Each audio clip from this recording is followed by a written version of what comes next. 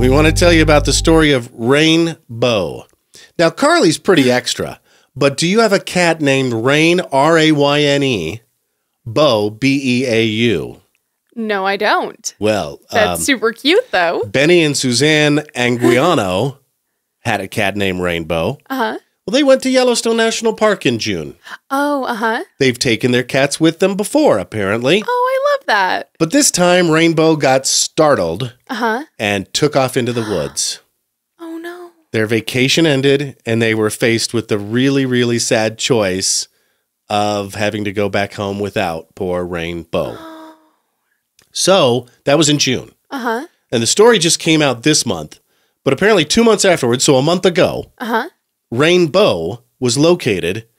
So they live in Salinas, California. Do I have that right? Yeah.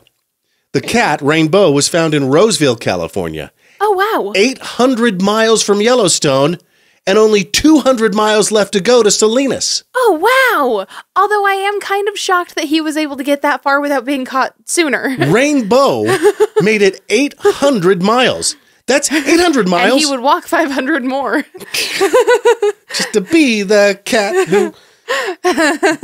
800 miles is like here to Seattle, here to Portland. Yeah, that's a 12-hour drive. Right. He did it in 2 months. Wow. And they found him, and they know it's Rainbow because he was microchipped. Right. And I guess he was passed out in a park in Roseville, California. Was he okay? A lady saw him.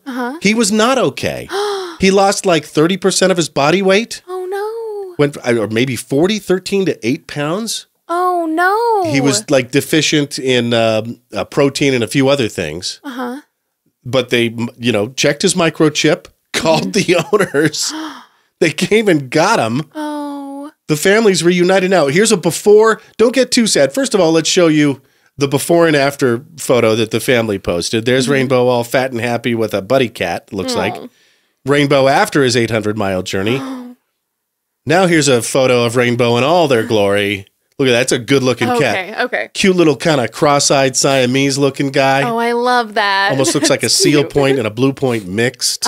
Yeah, fat and happy there. That's cute. Good. But I'm just so amazed at how, after talking about raccoon roadkill, and talking about, a story just last week. Thank you, Kevin, for gifting me this New York Times article since I'm too lazy to subscribe. 60-year-old woman wandered off the trail in Yellowstone, suffered burns to her lower leg after she fell through a thin crust of ground. Yes, I've heard about this. Scalding water.